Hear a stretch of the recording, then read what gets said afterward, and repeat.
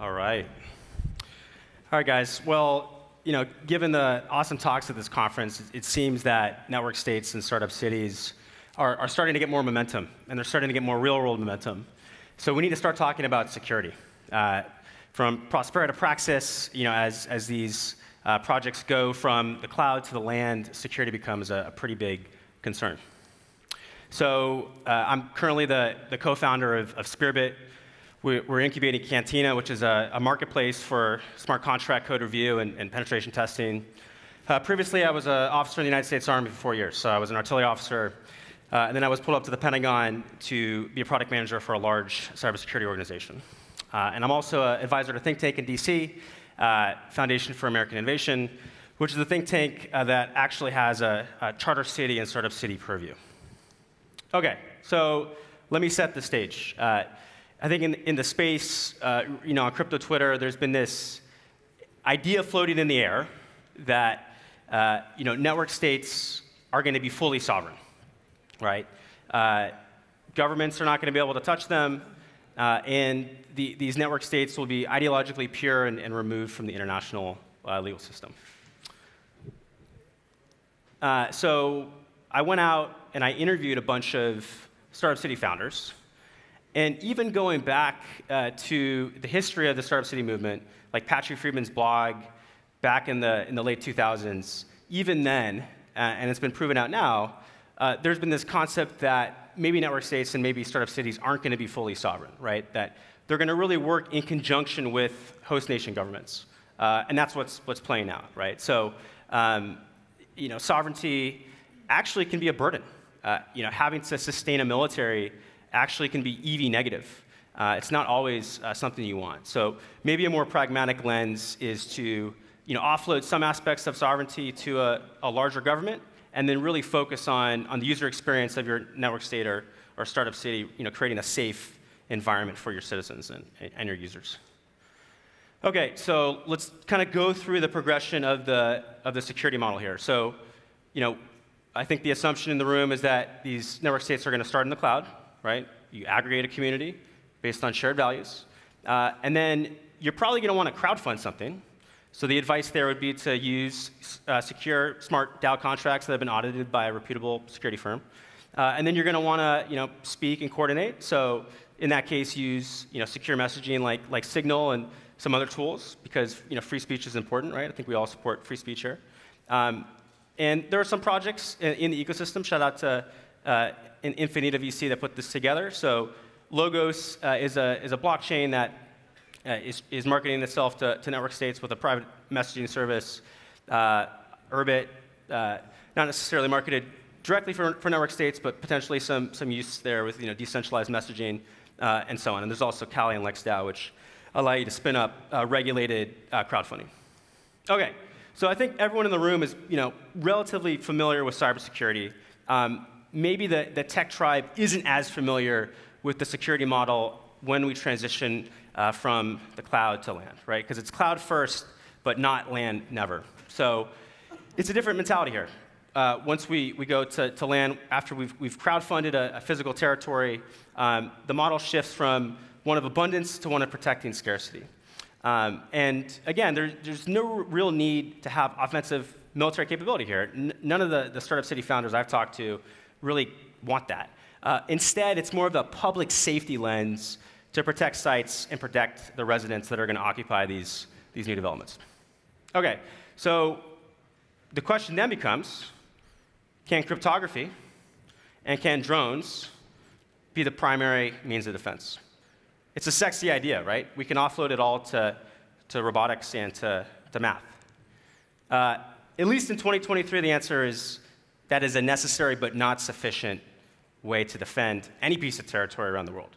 So that photo, it's a pretty stark one. It's the border wall between Gaza and Israel. And the Israelis had the mentality that they were going to become the startup nation and focus on cryptography through cybersecurity, focus on drones, focus on robotics. That there was a bunch of robotic video cameras that were monitoring the wall. And they didn't have enough troops to guard the wall. And obviously, the attack recently happened because of that. So some objections to this thesis that I have, and frankly, that's been proven out by a lot of the Startup City founders I've talked to. One common one is, hey, these network states are going to be secured by Bitcoin. Bitcoin is cloud first. It may be cloud first, but there's still real-world attack vectors. The mines are physical. But even more pragmatically, if you look at crowdfunding today, it's with less decentralized forms of crypto than Bitcoin. Yeah, it's more likely that network states are going to use USDC or USDT for daily operations that pay people to buy real estate and so on. And then, for the second objection, which is, information age defense is disproportional about cryptography. The crypto field itself has always known about $5 wrench cryptanalysis, right? The rubber hose attack. So that's been a known threat vector. And then some other objections to this thesis that, we're in the age of AI and so on. I think Elon would probably disagree. That's why Neuralink exists, right, to help humans augment in the age of AI. But even before that, militaries today are working on human-machine teaming, which is having human pilots in conjunction with drones, because AI is good at certain things, humans are good at others. So again, I think that falls flat. And then finally, the expression, you can't nuke a network, but you can certainly assassinate the people that comprise it. OK, so not to be a doomer, I think there's some positives here. And there's a lot of stuff for maybe founders in this room to build that can help solve some of these problems. So the founders I talked to that are building these startup cities were pretty unanimous. They're looking at kind of like a campus police model, right? Where similar to, in America, you have universities that have local police departments that prosecute major crimes. But then you do have campus police, which really are focused on smaller order crimes on the college campus. So that's the model that these founders of startup cities are going for.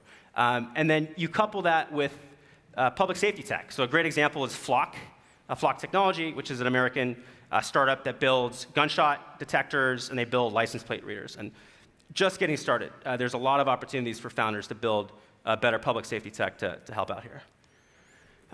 Network states and startup cities are also going to need misinformation defense, whether we like it or not. The internet is it's a battlefield.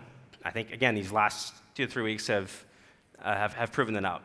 The narrative warfare is real, and it just is what it is.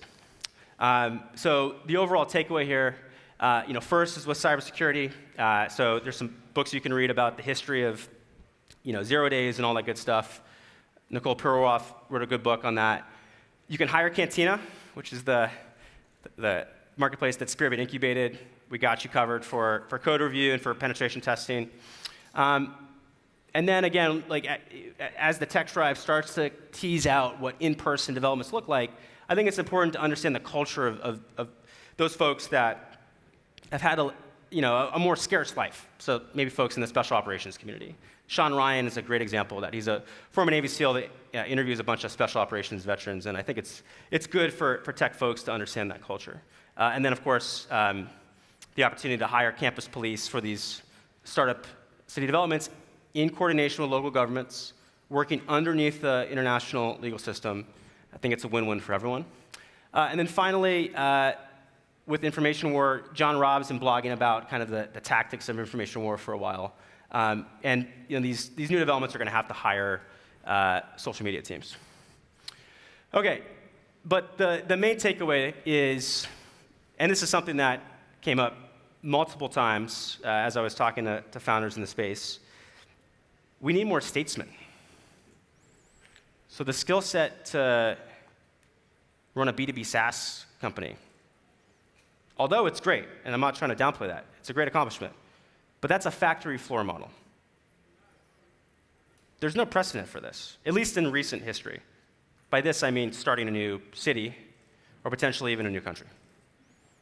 So the mentality of founders is going to be different.